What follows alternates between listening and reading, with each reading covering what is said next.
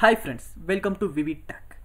நம்ம எல்லாமே லேப்டாப் வந்து மடியில் வச்சு யூஸ் பண்ணுவோம். இப்படி யூஸ் பண்ணுறப்ப லேப்டாப் வந்து ஹீட் ஆகிறது வந்து நம்ம ஃபீல் பண்ணியிருக்கோம். அதாவது ஒரு அளவு ஹீட் ஆகிறது ஒரு விஷயம், அதோட ரொம்பவே ஹீட் ஆகுதா, இது வந்து நமக்கும் ஒரு பக்க ப்ராப்ளம், அதோட நம்ம லேப்டாப்க்கும் ரொம்பவே ப்ராப்ளம். இந்த ப்ராப்ளம் வந்து எப்படி சால்வ் பண்ணுறது, அதாவது ஒரு எக்ஸ்டர்னலாக ஒரு கூலிங் ஃபேன் யூஸ் பண்ணாமல் நம்ம லேப்டாப்லேயே சில செட்டிங்ஸ் வந்து நம்ம சேஞ்ச் பண்ணுறது மூலமாக இந்த ப்ராப்ளம் வந்து நம்மளால் சால்வ் பண்ணிக்கொள்ள முடியும். அதுக்கான சில செட்டிங்ஸ் வந்து எப்படி சேஞ்ச் பண்ணுறது அப்படின்றத இந்த வீடியோவில் நம்ம பார்க்க போகிறோம். வாங்க வீடியோக்குள்ளே போகலாம். வீடியோ கடைசி வரைக்கும் ஸ்கிப் பண்ணாமல் பாருங்கள். இது போல் உங்கள் கம்ப்யூட்டரில் உள்ள எல்லா ப்ராப்ளமையும் நீங்கள் சால்வ் பண்ணணும்னா மறக்காமல் நம்ம சேனலை வந்து நீங்கள் சப்ஸ்கிரைப் பண்ணிக்கங்க. நம்ம லேப்டாப் ஹீட் ஆகிறதுக்கான ஒரு முக்கியமான ரீசன் வந்து CPU ஃபேனில் வந்து டஸ்ட் வந்து படிஞ்சிருக்குது. இந்த டஸ்ட்டை வந்து ரிமூவ் பண்ணுறதன் மூலமாக நம்மளுடைய லேப்டாப் வந்து ஹீட் ஆகிறது வந்து நம்மளால் ரொம்பவே குறைச்சிக்கொள்ள முடியும்.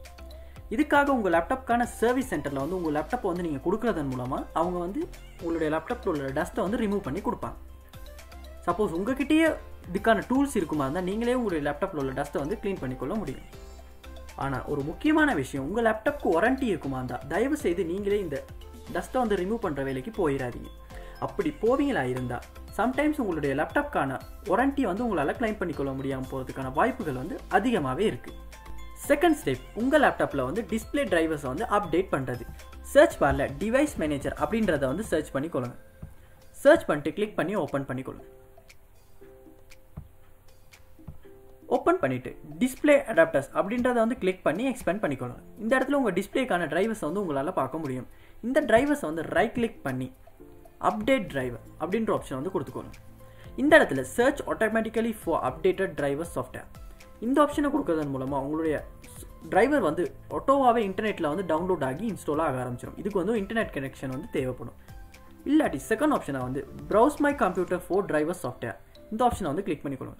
கிளிக் பண்ணிட்டு let me big from list available drivers on my computer, இந்த ஆப்ஷனை வந்து கொடுத்து இந்த இடத்துல உங்கள் பிசிக்கான டிரைவரை வந்து கிளிக் பண்ணி நெக்ஸ்ட் கொடுக்கறதன் மூலமாக உங்களுடைய டிரைவரை வந்து அப்டேட் பண்ணிக்கொள்ள முடியும். தேர்ட் ஸ்டெப், உங்கள் பிசிக்கான கிராஃபிக் டிரைவரை வந்து இன்டர்நெட்டில் வந்து டவுன்லோட் பண்ணி இன்ஸ்டால் பண்ணுறது. முதல்ல வந்து நீங்கள் க்ரோம் ஓப்பன் பண்ணிக்கொள்ளுங்க. ஓப்பன் பண்ணிவிட்டு உங்கள் பிசிக்கான மாடல் நேம் அதோட மாடல் நம்பரையும் சேர்த்து டைப் பண்ணி டிரைவர்ஸ் அப்படின்றதையும் சேர்த்து டைப் பண்ணி சர்ச் பண்ணிக்கொள்ளுங்க.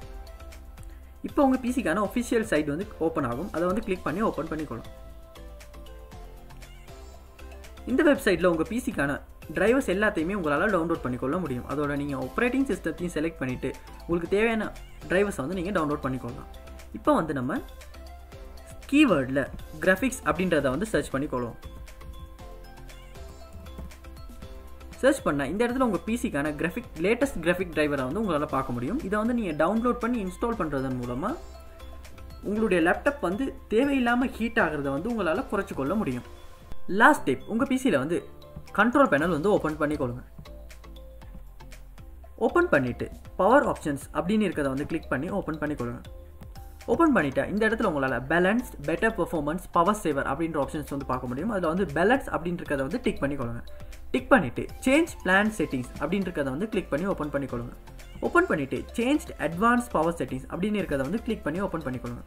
ஓப்பன் பண்ணிவிட்டு இந்த இடத்துல வந்து ஸ்க்ரோல் பண்ணிவிட்டு ப்ரொசஸர் பவர் மேனேஜ்மெண்ட் அப்படின்னு இருக்கிறத வந்து ப்ளஸ் ஐக்கனை கிளிக் பண்ணி எக்ஸ்பெண்ட் பண்ணிக்கொள்ளுங்க. எக்ஸ்பெண்ட் பண்ணிவிட்டு மேக்ஸிமம் ப்ரொசஸர் ஸ்டேட் அப்படின்னு இருக்கிறத வந்து ப்ளஸ் ஐக்கனை டிக் பண்ணி எக்ஸ்பெண்ட் பண்ணிக்கொள்ளுங்க. எக்ஸ்பெண்ட் பண்ணிட்டா இந்த இடத்துல ஒன் பேட்டரி 100%, பிளக்ட் இன் 100%, இந்த பர்சன்டேஜை வந்து ஒரு 60 மாதிரி நீங்கள் வந்து குறைச்சிக்கொள்ளுங்க.